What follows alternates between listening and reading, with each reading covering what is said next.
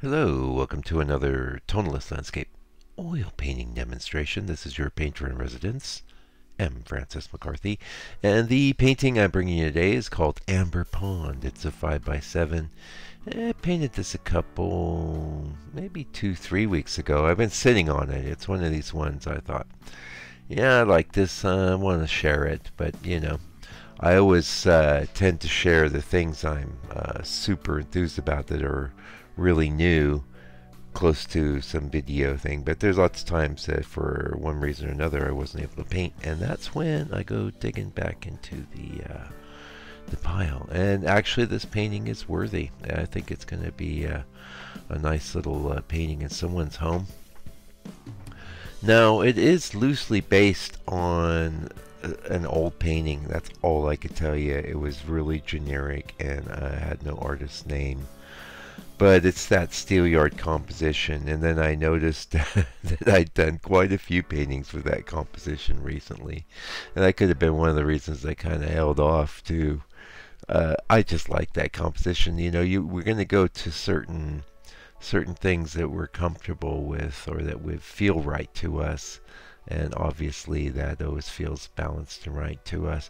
One of the things, though, that like a lot of artists are totally comfortable with that I find to be, something that makes me a little uncomfortable visually, not, psychologically or anything.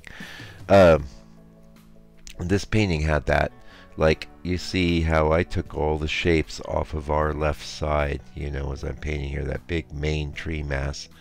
Well, a lot of painters would just leave a big old gap there, and they're fine with it. They think it looks fine. To me, it feels like a gully. I think it creates a bit of, not exactly disharmony, but it's like, it's not as, I look for, I'm doing a great job of communicating, eh? I look for a certain flow, a certain feeling with the composition. And if it isn't there, you know it. And if it isn't there, you work on getting it as best as you can. And there's always trade-offs and compromises. That's just the nature of, life and visual art. The thing is, I think, is to keep moving along. Now, a lot of people recently, I've given them the advice to do compositional studies. This, what you see right here, would be a compositional study that was done with one color. We're working on a board, but you could even do something like this on a bit of paper. Frankly, you can prep the not super thin paper, but regular sketchbook type paper that's fairly thick. You can prep it with the transparent gesso. You can paint with oil right on top of it. And frankly, if you're just doing little compositional studies, and who cares? This is the thing. It doesn't have to be for the all-time thing. Although I will admit that everything I do, I'm always looking at that as a factor. But I am old also, and been doing art for a long time. I've hung on to a lot of stuff from when I was a kid. I've gotten rid of tons of things that I thought were lesser, But sketches, things like that, it's not that they're lesser, it's just that, you have to put in the hours, you have to put in the time to really understand comprehension. There are a few shortcuts here, I talked about that in my last video, You've got you can buy Edgar Payne's book, and he'll go through some of the basic compositional motifs. It would be very valuable to have that book actually, and just make copies of some of his little compositional motifs. One of the biggest values of that would just be thinking in pure terms of composition, because there's so many aspects of painting to wrangle with that. Like right now, you've seen that we're doing the sky. That's all colors, shapes, and values, right? I didn't even work out much in the composition, of course, in the sky. Of course, there is composition there. If I had didn't have a good balance of shapes and colors, it would detract from the painting, and thus I would have a lesser work of art on my hands, But yeah, you want to do those sketches, and that's the other thing. A lot of people, they've given us as moderns a sort of a disease, and that disease is called modern art and modern artists. And what it entails is like a lot of people thinking they can do something great without putting in any time. It's that simple. Why is it great? Oh, because it's got philosophy in it, or it's got political significance, or whatever. A bunch of things that absolutely, I guarantee you, won't matter to 2 or 3 generations down the line. At that point, you're better off having had focused on making your art beautiful, because that will resonate with somebody. Okay, we got the book. Hey!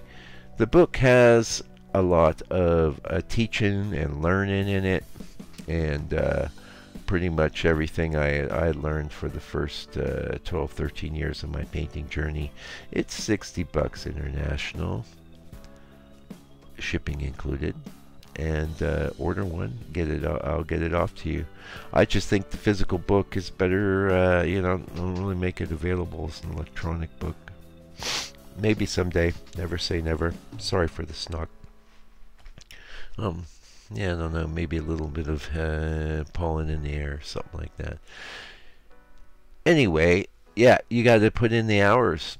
And you could save yourself a lot of time. Say, if composition is one of your issues, which really it is with everybody starting out, even me sometimes, more and more though, I can spot what's wrong, and that's because of the thousands of paintings I have under my belt now. So I failed, I felt the sting, and I won't do that again. And that's basically what I'm talking about, learning. So you can really accelerate your learning by just doing little sketches and studies that are compositional, and getting a sense for, wow, that does feel balanced. I get that now. Why that's good, why that's bad. Same deal with, you can obviously do little studies after Edgar Payne, but you could go through any book of master paintings and make little compositional sketches, yeah. Or even better now, because that's only one. Well, I say that's a good exercise, but the thing with painting is that you have to bring along all the aspects all the time. You've got your composition, you've got your drawing / rendering. Now, I've had people come into my studio with a straight face, my publicly accessible studio, and tell me that they can paint, but they can't draw. Come on. Drawing is built into painting. Painting is just colored drawing at the end of the day. That's how you want to think about it. Don't make it to be something it's not. Now, there's a lot more involved with painting than just drawing, right? It's like drawing on steroids. But at its foundation, you cannot separate it from the drawing. You have to draw. And skill with drawing will equate into skill with painting.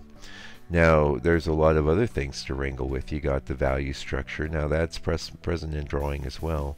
But in painting, the value structure and the color structure, they are linked together. You can't really separate one from the other. And but you can always take a black and white photo of a painting, and well, I really don't like black and white photos of color paintings. I tell you, that's one of the reasons why I never really liked the art books until the modern era. It was always a disappointment to me to have to deal with a bunch of black and white reproductions of color paintings. However, that said, if it works as a color image, it works because the value structure makes sense, is congruent. The compositional structure makes sense and is congruent. And then the third part of the trinity there, the color makes sense and is congruent. So you've got those 3 aspects, and you got to bring them along all the time, all at the same time. Oh, you also have aspects like brush handling, texture, right? There's a lot. landscape painting is very involved, but I think very fulfilling. And now there's a lot of other things you can paint, ways you can paint. You can paint people or flowers or, you know, cars or anything really.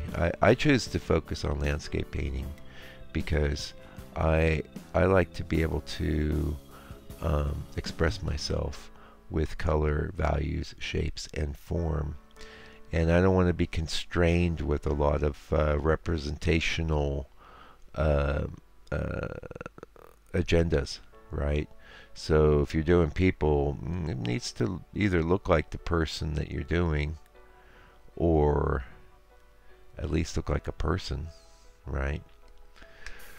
Animals can be real tough, you know, especially if you haven't spent a lot of time studying the animal anatomy or how animals move and things.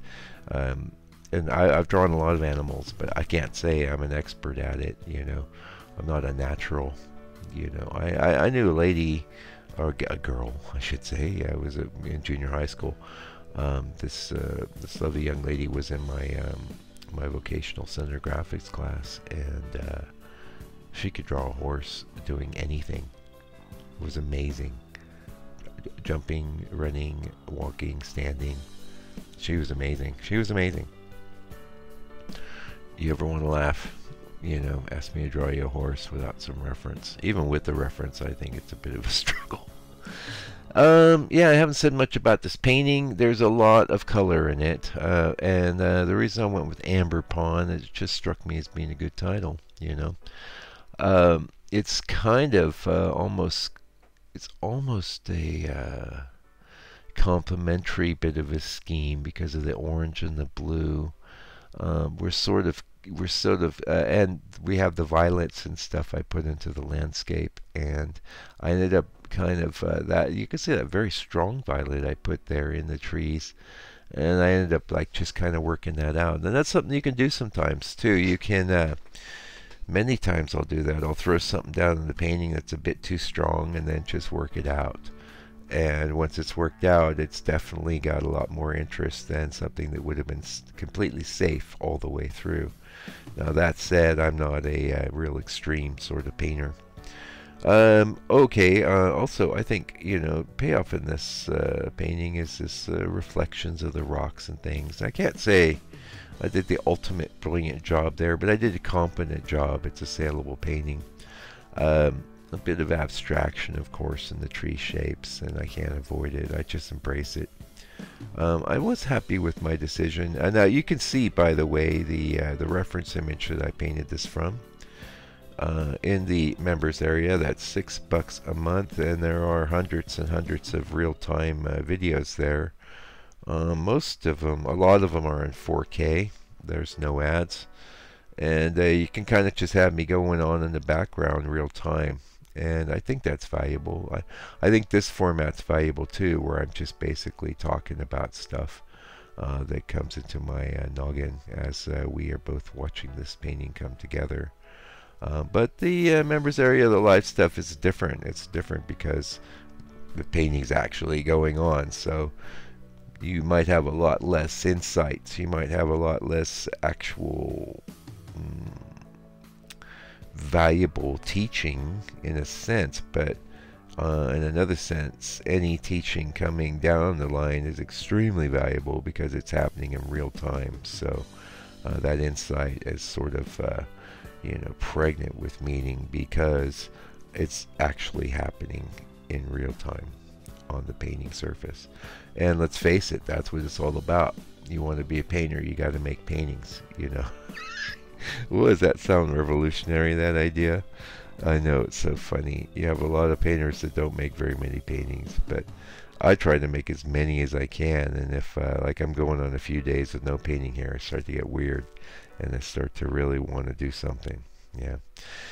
Anyway, that's it for this nice midweek video.